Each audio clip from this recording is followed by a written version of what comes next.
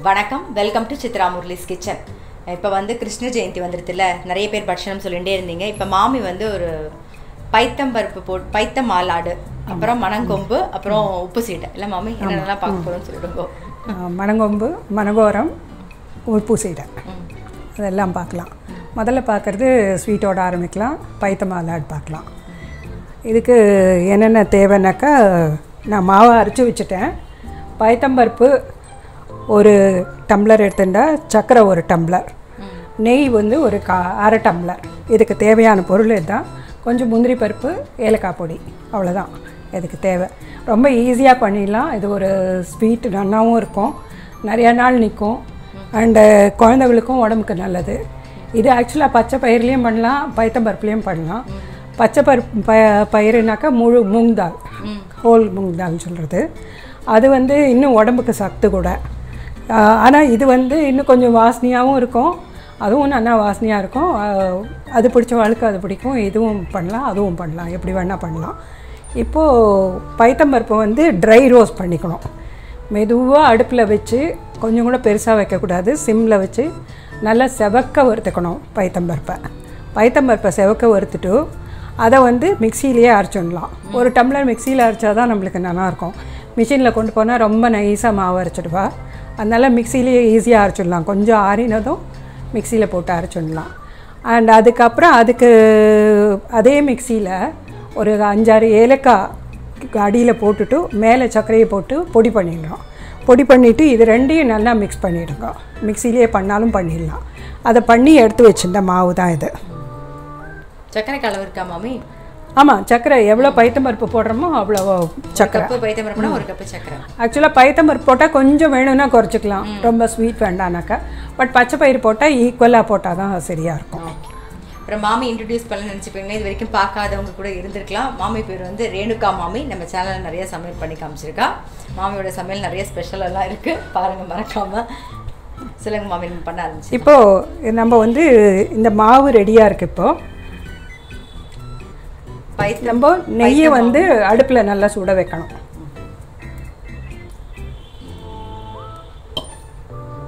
இப்போ நெய் நல்லா சுட்டு எடுத்து இந்த முந்திரி பருப்பை அதில் போட்டு வறுத்துடலாம்.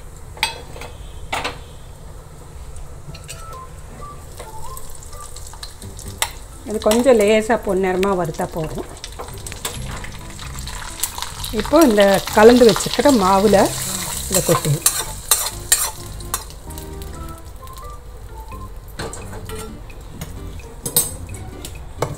இதோட இப்போ இதை நல்லா கலந்துடும்.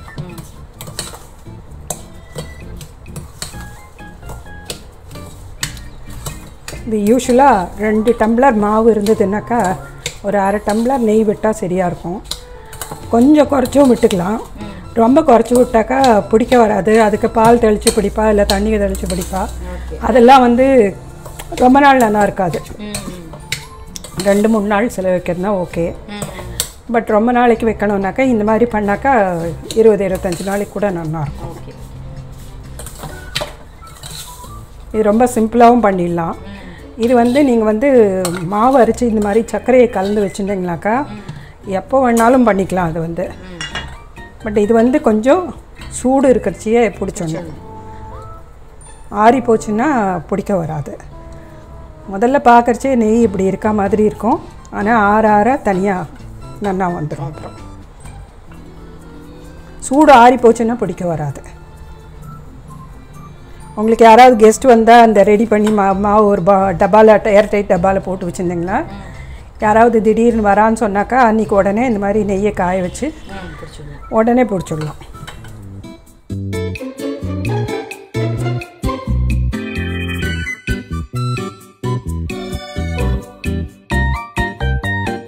பைத்தமா உருண்டை ரெடி. ஆனால் இதை வந்து டேஸ்ட் பண்ணி பார்க்க முடியாது இப்போது. ஏன்னா கிருஷ்ண ஜெயந்தி அன்னைக்கு யூஸ்வலாக எங்கள் வீட்டில் ராத்திரி 12 மணிக்கு கூட பூஜை பண்ணுவாள். அந்த மாதிரி இல்லாமல் கிருஷ்ண ஜெயந்தி அன்றைக்கி, எங்களுக்கு வந்து சனிக்கிழமை தான் கிருஷ்ண ஜெயந்தி அன்றைக்கி சாயந்தரம் பூஜை பண்ணிவிட்டு அதுக்கப்புறம் தான் சாப்பிட முடியும். அதனால் சித்ராக்கு இப்போது டேஸ்ட் கொடுக்க முடியாது. அடுத்தது பார்க்க போகிறது மணங்கொம்பு. மணங்கொம்பு அடுத்தது பார்க்கலாம். மணங்கொம்புன்னு சொல்லுவாள், இதுக்கு முத்துச்சரிகானு சொல்லுவாள். இதுக்கு என்னெல்லாம் வேணும்னாக்கா அரிசி பைத்தம்பருப்பு 4 டம்ளர் பச்சரிசி எடுத்துட்டா 1 டம்ளர் பைத்தம்பருப்பு இது ரெண்டையும் சேர்த்து மிஷினில் நான் அரைச்சின்னு வந்துடணும். களைஞ்சி ஒழுத்தணும் வறுக்கணும் அதெல்லாம் அவசியமே இல்லை. இப்படியே பண்ணாலே ரொம்ப நல்லாயிருக்கும் அது. அதுக்கப்புறம் நெய் கொஞ்சம் வெண்ணெய் கொஞ்சம் எல்லாம் எள்ளு இதுக்கு பெருங்காயம்லாம் போடணுன்னு அவசியம் இல்லை. எள்ளு கொஞ்சம் போட்டுக்கணும். உப்பு அவ்வளோதான். பொரிக்கிறதுக்கு எண்ணெய் இதுதான் தேவை. இப்போது இது மிஷினில் அரைச்சின்னு வந்திருக்கோம் இந்த மாவு.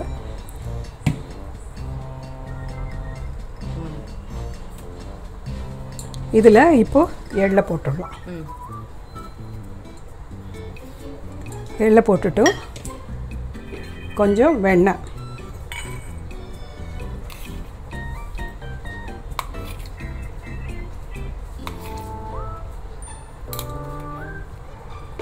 ஒரு 2 டம்ளர் மாவுக்கு 1 டேபிள் ஸ்பூன் வெண்ணெய் போட்டுக்கலாம். ஒரு 1/4 டீஸ்பூன் இல்லை 1/2 டீஸ்பூனை விட கொஞ்சம் எள்ளு. அதுக்கு இப்போ எவ்வளோ தேவையோ உப்பு போட்டுருலாம்.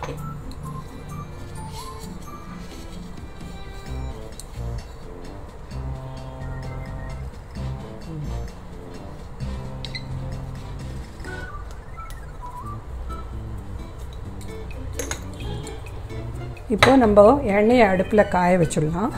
காய வச்சுட்டு நம்ம செஞ்சோம்னா மாவை அதுக்குள்ளே இது வெண்ணெய் உப்பு எள்ளு எல்லாம் கொஞ்சம் மாவில் ஃபஸ்ட்டு மிக்ஸ் பண்ணிட்டுடலாம். பண்ணிட்டு கொஞ்சம் கொஞ்சமாக தண்ணி விட்டு பிசைஞ்சுக்கணும். ஒரேடியாக தண்ணி விட்டுறக்கூடாது.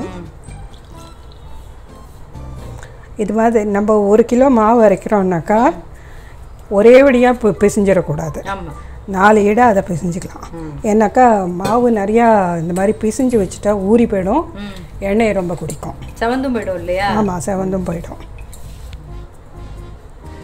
இது கிருஷ்ண ஜெயந்திக்கு வந்து இந்த பட்சணத்தோட என்னெல்லாம் பண்ணலான்னாக்கா பழம்லாம் நிறையா கட் பண்ணி என்ன பழமாக இருக்கோ ஆப்பிள் கொய்யாப்பழம் வாழைப்பழம் எல்லாமே கலந்து மிக்ஸ் பண்ணி அதில் வந்து கொஞ்சம் சர்க்கரை பாகு வச்சு கொஞ்சம் கலந்துடலாம். கலந்துட்டு கொஞ்சம் நம்மளுக்கு வேணும்னா மில்க் மெய்டெல்லாம் போட்டுக்கலாம். ஆனால் அதெல்லாம் போடணுன்னு அவசியம் இல்லை. பெருமாளுக்கு முக்கியமாக பழம் வச்சிடணும் நெய்வேத்தியத்துக்கு. அப்புறம் பசும்பால் கடிச்சா பசும்பால், இல்லைன்னா நம்ம பால் எந்த பாலாக இருந்தாலும் பரவாயில்ல. அதை நல்லா காய்ச்சி கொஞ்சம் குங்குமப்பூ போட்டு கல்கண்டு போட்டு, சர்க்கரை போடாதீங்க, கல்கண்டு போடுங்க. பனங்கல்கண்டெல்லாம் போடக்கூடாது, ஏன்னா சுவாமி நெய்வேத்தியத்துக்கெலாம் பனங்கல்கண்டு யூஸ் பண்ணுறதில்ல. கல்கண்டு போட்டு பாலை காய்ச்சி கொஞ்சம் குங்குமப்பூ ஏலக்காய் எல்லாமே சேர்த்து போட்டு வைக்கலாம். அதே மாதிரி கார்த்தால் ஒரு 1/2 டம்ளர் பாலில் ஒரு 2 கல்கண்டு போட்டு நல்லா காய்ச்சிட்டு தயிரை துவச்சி வச்சிங்களா, ராத்திரி நைவேத்தியம் பண்ணுறச்சே அந்த தயிரை வைக்கலாம். அதை தவிர வெண்ணெய் நல்ல ஒரு எவ்வளோ தேவையோ அவ்வளோ வெண்ணெய், அந்த வெண்ணெயை வந்து அதுவும் கல்கண்டை வந்து பொடி பண்ணி ஏலக்காய் கொஞ்சம் பொடி பண்ணது ஏலக்காய் அதையும் போட்டு ஏலக்காயும் போட்டு கல்கண்டையும் போட்டு வெண்ணெயோடு கலந்து நவநீதம்னு இது வைக்கிறது. அதுக்கப்புறம் இந்த பட்சணம்லாம் சாப்பிட்டாக்கா ஜீரணம் ஆகாதுங்கிறதுக்காக கிருஷ்ணருக்கு சுக்கை நல்லா பொடி பண்ணி ஏலக்காய் பொடி சுக்கு பொடி வெல்லம் 3த்தையும் பொடி பண்ணி சேர்த்து அது ஒரு சின்ன கிண்ணத்தில் வைக்கிறது. இப்போது நம்ம இதை பண்ண ஆரம்பிக்கலாம்.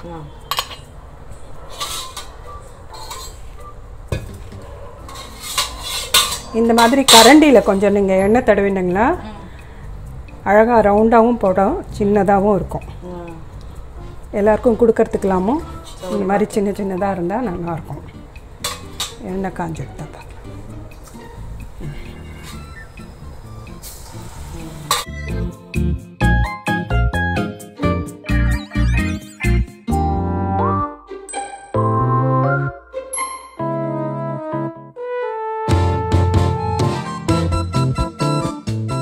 பட்சணத்துக்கு மாவரிசி தான் பெஸ்ட் இல்லை? பச்சரிசி அப்படின்னா கூட மாவரிசி தானே பெஸ்ட்டு. ஆமாம், நல்லா இருக்காது.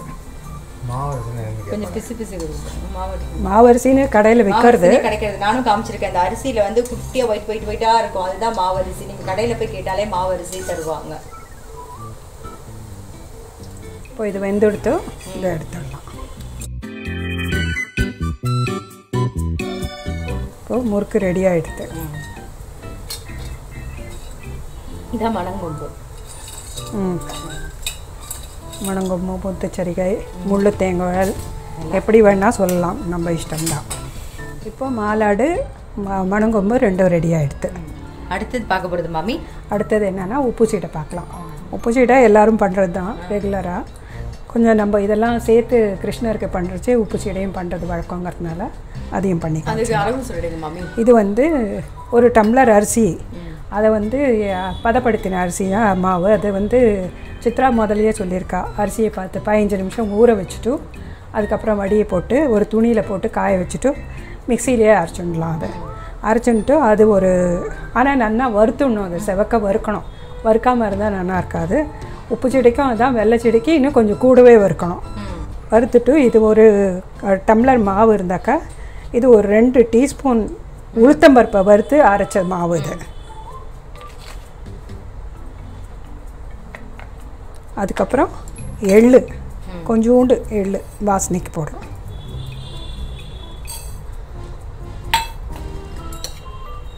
ஒரு டேபிள் ஸ்பூன் தேங்காய், கொப்பரை தேங்காய் இருந்தாலும் போட்டுக்கலாம், இல்லை நார்மல் தேங்காய் இந்த தேங்காயும் போட்டுக்கலாம். அப்புறம் வெண்ணெய் ஒரு டேபிள் ஸ்பூன் அளவுக்கு 2-2.5 டீஸ்பூன் போடலாம். ரொம்ப வெண்ணெய் போட்டால் நல்லா கரக்கரன்னு இருக்கும், ஆனால் எண்ணெயை ரொம்ப குடிக்கும். அதனால் அது பார்த்து போட்டுக்கோங்க. அதுக்கப்புறம் எவ்வளோ உப்போ தேவையானது. சில பேருக்கு இந்த சீடையில் வந்து காரம் வேணும்வா. காரம் வேணும்னாக்கா மிளகா பொடி போட்டிங்கன்னா ரொம்ப சீடை செவந்து போயிடும். பச்சை மிளகாயை நல்லா அரைச்சிட்டு அதை கூட கலந்துக்கலாம். இப்போது இது எல்லாமே போட்டாச்சு. நம்ம மாவு இதே மாதிரி மணங்கொம்பு பிசுற மாதிரி எல்லாத்தையும் முதல்ல சேர்த்து கலந்துட்டுலாம். அப்போ தான் வெண்ணெய் வந்து எல்லா இடத்துலையும் பரவலாக படும்.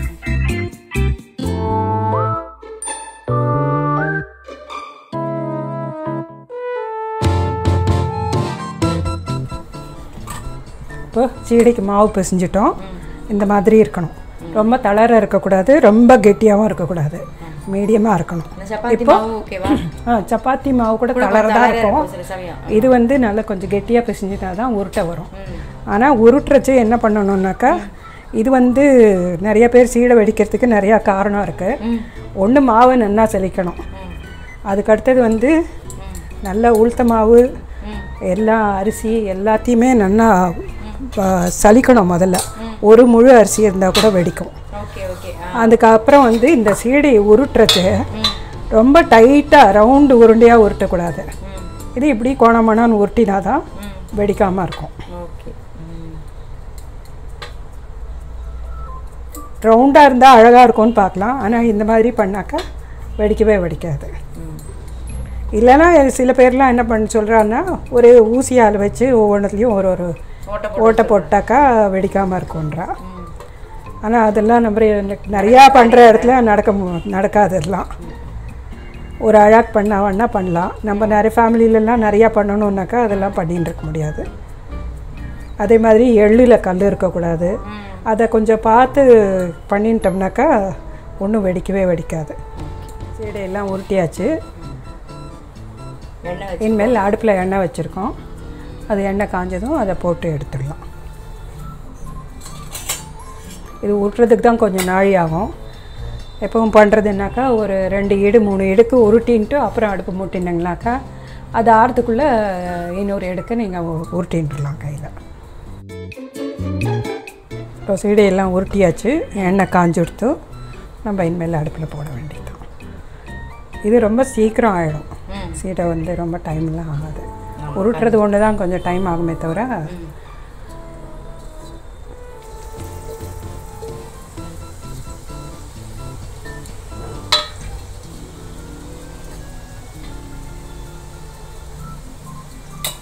போட்டுட்டு உடனே கலரக்கூடாது. ஆமாம். சித்ரா ப்ரிகாஷனரியாக நகர்த்துக்கிறியா? அப்படிலாம் நகர வேண்டாம், பயப்படாத. இல்லை சீடைனால வெடிக்குமா, அதனால ஒரு லைட்டாக கொஞ்சம் பயம் இருக்கும். பயப்படாது, அது மாதிரிலாம் ஆகாது. ஓ, உப்பு சீடை ரெடி ஆகிடுது. நல்ல வெள்ளையும் வந்துருக்கு அதுவுமே.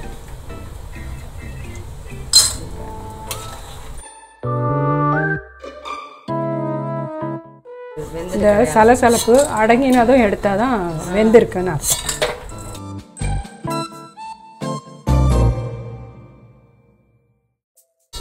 சித்ரா இனிமேல் பயப்படாமல் சீடை பண்ணு. ஆமாம், கண்டிப்பாக.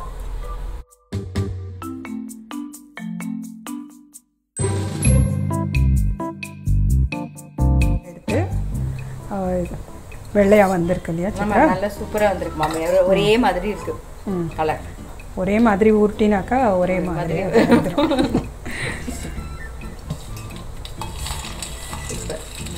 எல்லா பட்சமும் சூப்பர் மாமி.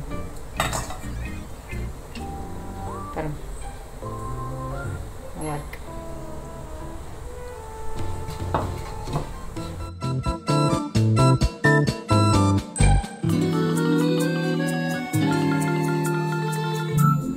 வெள்ளை சீடையும் அதில் கொஞ்சம் ட்ரை பண்ணுறதுக்காக போட்டேன்.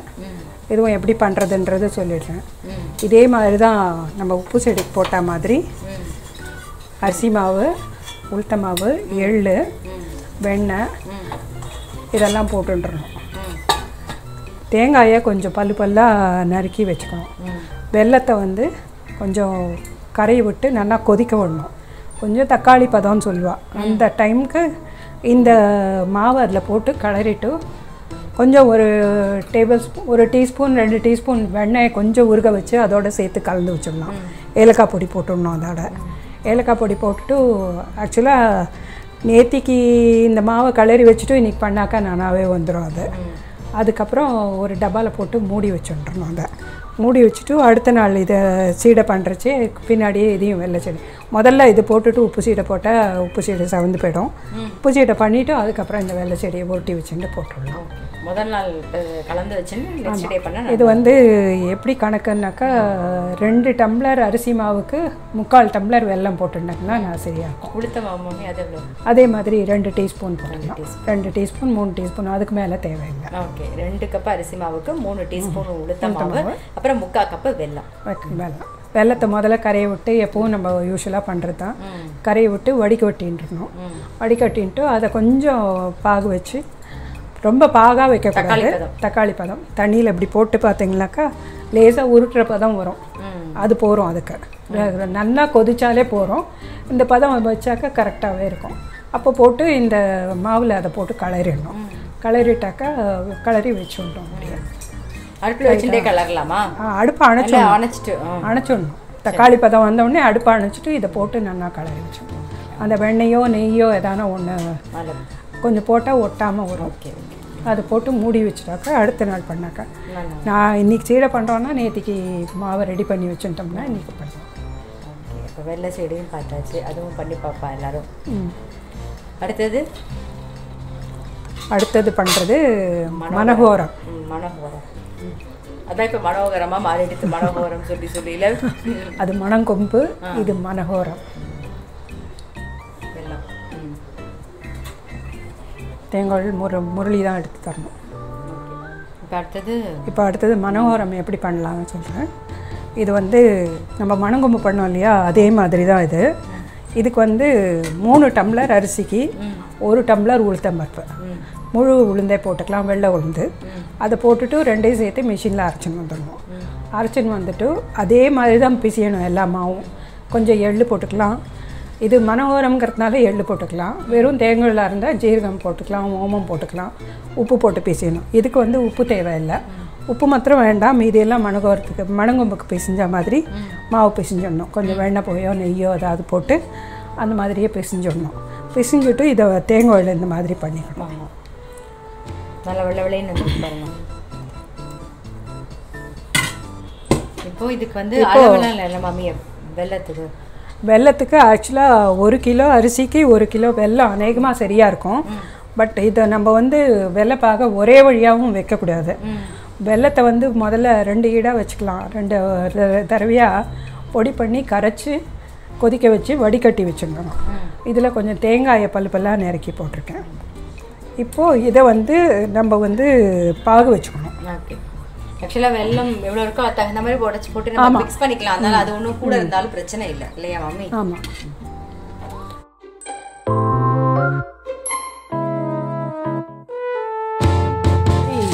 தேங்காயெல்லாம் உடச்சுட்டோம். வெள்ளை பாகு கொதிச்சுன்னு இருக்கு. இது பாகு பக்குவம் எப்படின்னாக்கா இந்த மாதிரி தண்ணி வச்சுக்கணும். தண்ணி வச்சுட்டு இதில் போடணும். போட்டாக்கா அந்த பாகு வந்து கரைஞ்சிதுன்னா இப்போ அது பாகு வரலன்னு அர்த்தம். இந்த பாகை வந்து இன்னும் கொஞ்சம் நல்லா வந்துடுத்துனாக்கா பாகு கரெக்டு பதத்துக்கு வந்ததுன்னா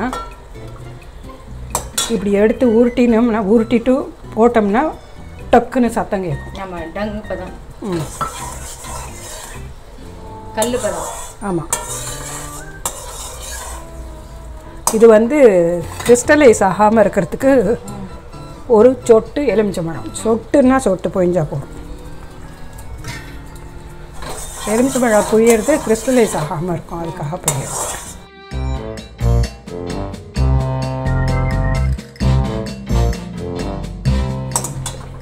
இதுவே நிற்கணும். இன்னும் கொஞ்சம் இது ஒரு இளம்பாக இருக்குது. இதோட இன்னும் கொஞ்சம் கூட இருக்கணும். பார்த்தா மேலே நுரைச்சின்னு வரும், அது பார்த்தாலே தெரியும் உங்களுக்கு.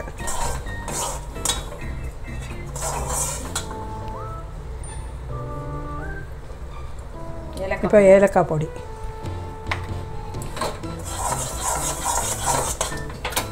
அடுப்பு அணைச்சிட்டு இந்த தேங்காயில் போடலாம்.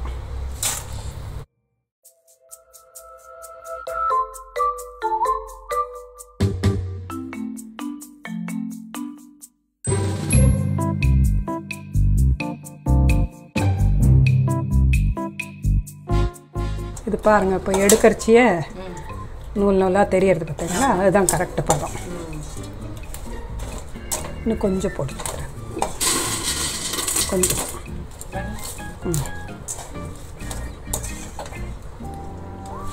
தெரியுது, நூல் நூலாக வர்றது தெரியுது. தெரியுதா? இதுதான் கரெக்டு பதம்.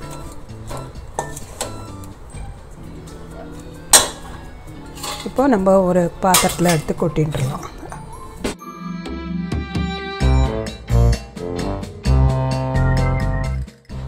இதை நம்ம கொட்டிக்கரிச்சியை இன்னொரு ஏடு பாகு மெதுவாக அடுப்பில் வச்சிடணும். கொஞ்சம் கொஞ்சமாக வச்சா தான் நம்மளுக்கு வந்து சூடாக இருக்கிறச்சியே பிடிக்கணும். ஆறி போச்சுன்னா உருண்டை பிடிக்க வராது. அதனால் கொஞ்சம் கொஞ்சமாக வச்சுட்டா தான் நம்மளுக்கு வந்து சரியாக வரும். இதை பிடிக்கணும்ல மம்மி? ஆமாம். கையில் நல்லா நெய்யை தடவிட்டு இது மாதிரி உருட்டிக்கணும். ஆமாம், நெய்யோ இல்லை அரிசி மாவும் தடவிக்கலாம். இது கொஞ்சம் நெய் வாசனை வரும். ரொம்ப சூடாது கையெல்லாம், பயப்பட வேண்டாம். ஒரு ஓரமாக எடுத்துகிட்டே பிடிச்சின்னு வந்தாக்கா அது இன்னொரு ஓரத்தில் அதுக்குள்ளே ஆறிடும்.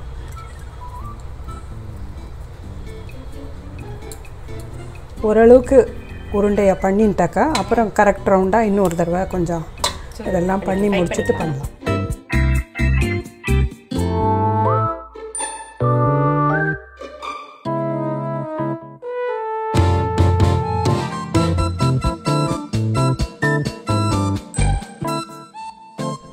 இப்போ நம்மளுடைய மனோகரம் ரெடி ஆகிடுது, மணங்கொம்பு ரெடி ஆகிருக்கு, பாசிப்பருப்பு மாலாடு, அப்புறம் உப்பு சீடை, வெள்ளை சீடை எல்லாமே ரெடி ஆகிடுது. கிருஷ்ணர் வந்து எங்கள் வீட்டுக்கு பாதி வந்தாச்சு.